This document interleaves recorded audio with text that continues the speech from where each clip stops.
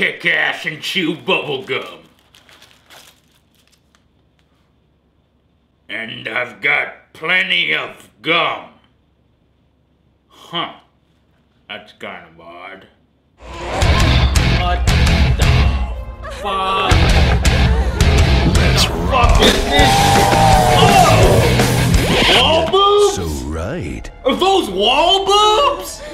Are you serious? Strange This silicone is what life form. I get in the Duke Nukem game? Time for Let's Alright, now this is more like it. Alright. Yeah. Shake it, baby.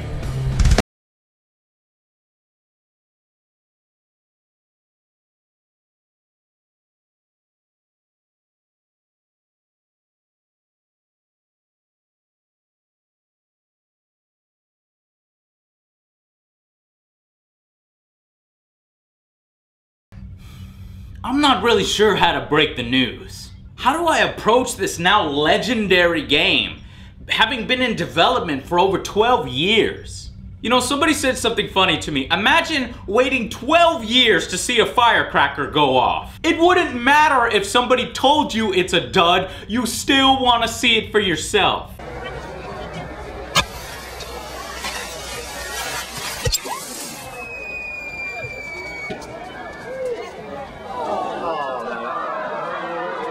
That's what this game's like, and there's no way in hell that my review is gonna keep those of you who want to buy the game away from it.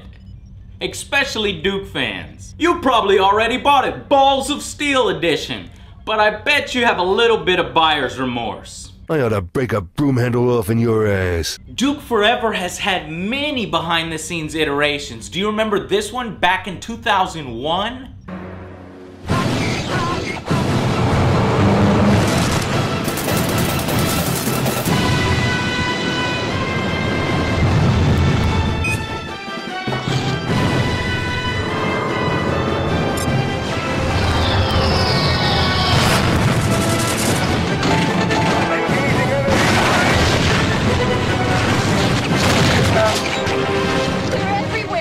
What happened to this game?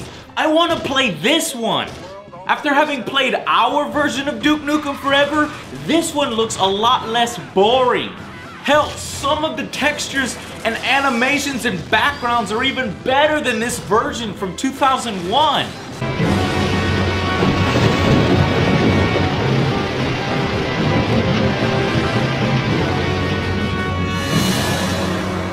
And I'd be willing to bet there were more interesting guns and NPCs. And what happened to the Prospector? You think them sunglasses make you look cool or something?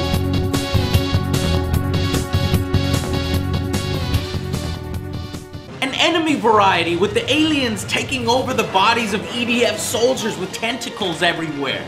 All that sounds way more interesting. No, instead we get this. Lame jokes about current games. When Duke walks up to a puzzle with a bunch of pipes, he cracks a joke at Valve's expense. I hate Valve puzzles. But then goes on right ahead to do the lame-ass puzzle. That's not Duke! Duke would never do that. Duke would say, man, fuck your puzzle! I hate Valve puzzles. Let's rock.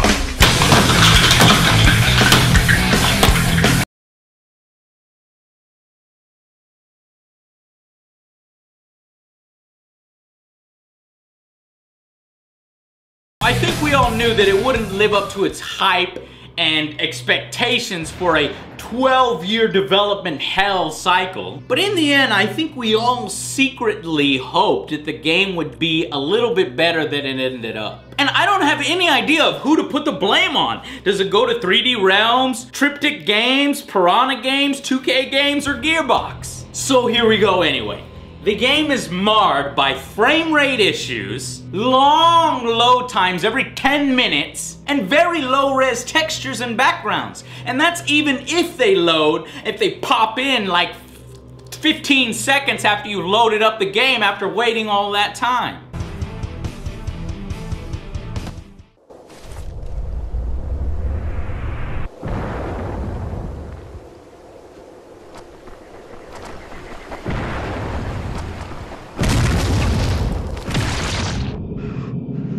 Now granted, the graphics might look as you should expect from a game that started, 12 years ago, and that have been updated time after time again. Half of them are ugly, really low res, as if they didn't take the time to upgrade those particular textures, yet somehow found time to upgrade others.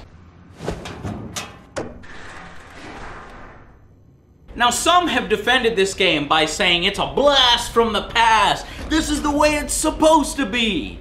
That's just not the case. Why then does it have a 2-weapon limit from Halo? Instead of the full Duke arsenal, kill anything in any way you want? Or why does it have regenerating health a la Halo? No, this isn't a blast from the past, and you have to face the facts. It's a cookie cutter modern FPS with a Duke paint job. A damn good paint job, but ultimately it's hard to look over that your car is a piece of shit. What am I, a chimpanzee? What the hell? No, come on, no. The game wants you to engage in first-person linear platforming puzzles. I freaking hate first-person platforming. I mean, sometimes they make sense and they can vary the gameplay. The problem here, the physics are downright terrible. It's a chore to do anything. Duke feels like he's floating on a pocket of air. The aiming still feels off after many tweaks in the option menu, and the guns have absolutely no punch to them, except for the badass shotgun. The physics are brought to the forefront even more so when you're interacting with one of the mini games, because the whole thing about Duke is that there are several interactive environment bits. But these mini games are a joke. There's zero effort put into them. Pinball is barely playable. How do you fuck up pinball? I've got balls of fail. If you're gonna include mini games, then include them. This is 2011. Show us that you care. What the fuck? The reason why these games were simplistic back then, because that was 15 years ago. But today you can act like you give a damn. The basketball hoops deflect your balls as if they have a magnet and come back and hit your face. And the air hockey game is so embarrassing, I felt embarrassed just forcing myself to win a game.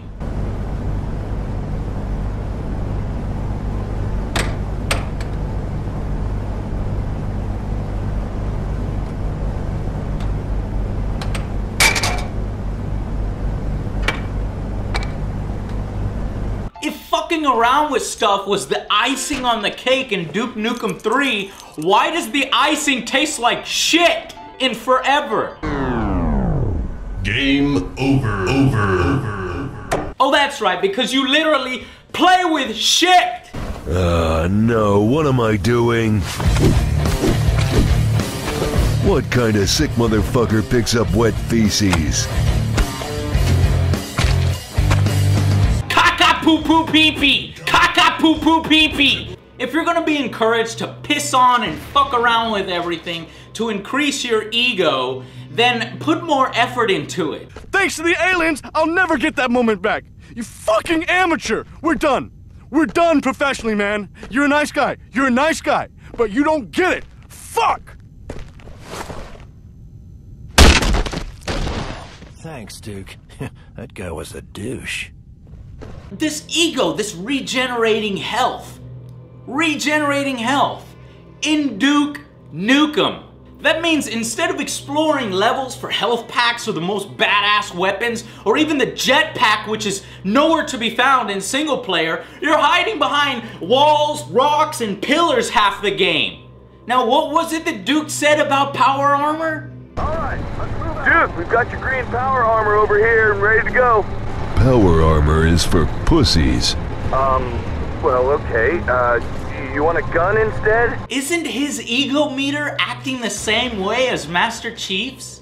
Being forced to carry 2 weapons is probably the biggest complaint in the game, and a lot of reviewers have touched on it. Because you can't kill bosses any other way except for rocket launchers, explosives, you're gonna carry 1 rocket launcher or explosive weapon if you're smart, the entire game, leaving one spot open for you. And since all the other guns pretty much suck and it's hard to tell if you're hurting them, you're gonna be using the shotgun.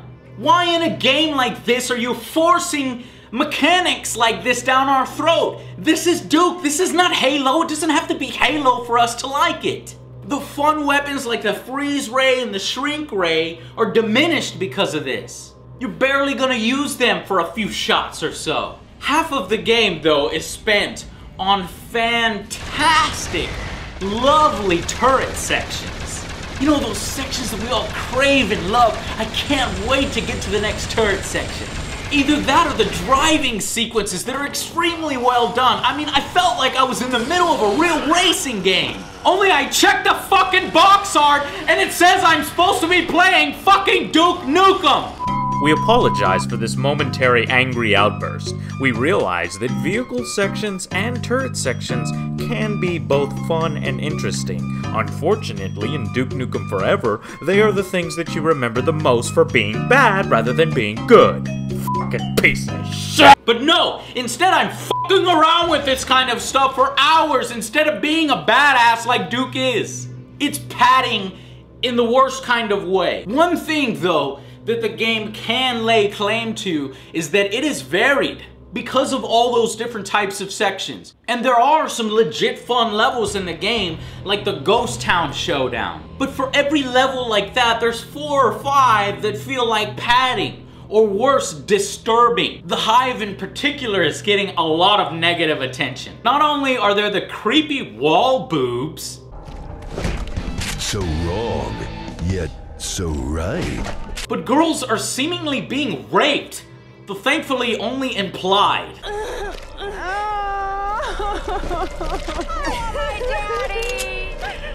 I get what they're trying to do here. They're trying to shock the hell out of you, to make you really care what you're fighting for. Those are our babes that those alien motherfuckers are raping! How dare they kill our chicks! Duke, what's happening to us? Looks like you're fucked. Duke, it was our first time. I mean, with an alien. Duke, we'll get the weight off in like a week, we swear.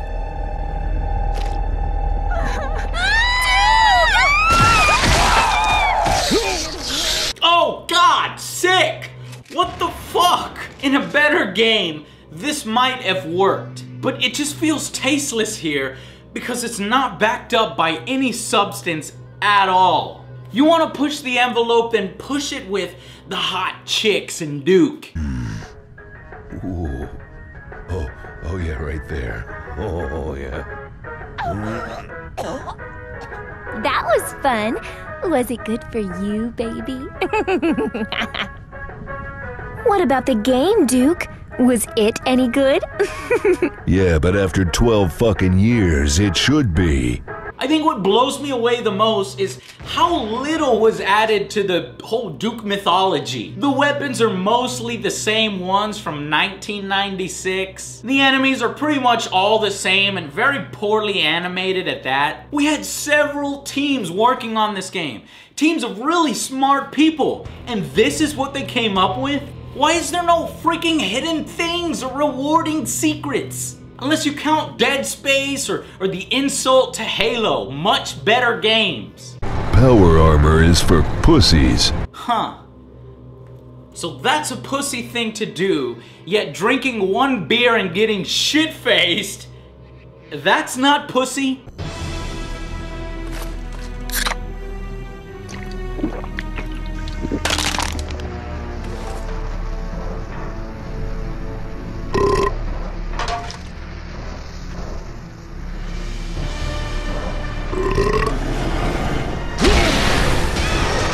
Up close and personal. If you could put up with linear gameplay, a turret section every now and then, vehicle driving, fucking around with things, and relatively not that much shooting, but the whole Duke Nukem experience spitting out his one-liners, though them feeling a lot more lazy this time, then this game might be alright for you. And there's a lot of it. The game took me around, 12 to 15 hours to complete, but it leaves on a pretty shitty ending. Even Duke says it is. What kind of shit ending is that? Now, I thought maybe Duke can make up for this barely average game with the multiplayer. But it's no wonder that reviewers for this game don't even touch on multiplayer, because it's barely worth mentioning. It's extremely old school in a bad way. There's the deathmatch stuff, Capture the Flag, and King of the Hill. Capture the Flag is the most innovative thing that they can come up with, which is basically capture the babe. Now, the floaty movement, the lackluster weapons, and the crappy aiming are all put on really focused display here. They're not even trying to be innovative, and even Capture the Babe is just window dressing. Even slapping that bitch on the ass isn't gratifying when she puts her hand in your face as you're trying to bring her back to your base. My favorite. Ooh, how am I gonna explain that handprint?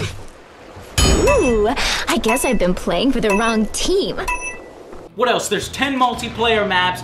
Everybody plays as a variation of Duke. And if you use anything but the rocket launcher, you're screwed. If you were to play multiplayer long enough, you earn experience to unlock silly hats and static achievements that you can then go and visit in your digs. Your digs is a sort of virtual cribs mode.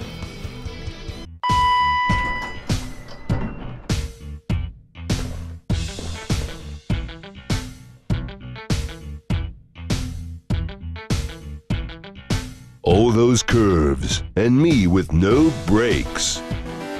Oh, Monsieur Duke, you have been working so hard. Now get out of those dirty clothes. And you're not safe from glitches even in this game mode. Look at this crazy ass one. I have Emma Frost from X-Men in my digs.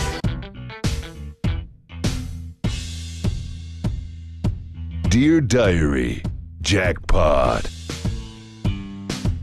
No. Again, something that may have worked in a better game, especially if those mini games were at all fun to replay in your game room. But I'm gonna bet that the multiplayer community for this game is gonna die out pretty quickly. The game just doesn't feel like a $60 experience.